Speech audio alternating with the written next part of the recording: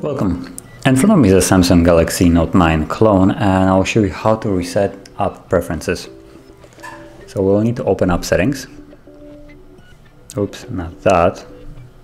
So pull it up and tap on settings. And from here, go into apps, which is right here. And then you will see these three little dots on top. So click on it and you will see reset app preferences. So once again, tap on it and confirm it. And the process is finished. So this is how you reset app preferences.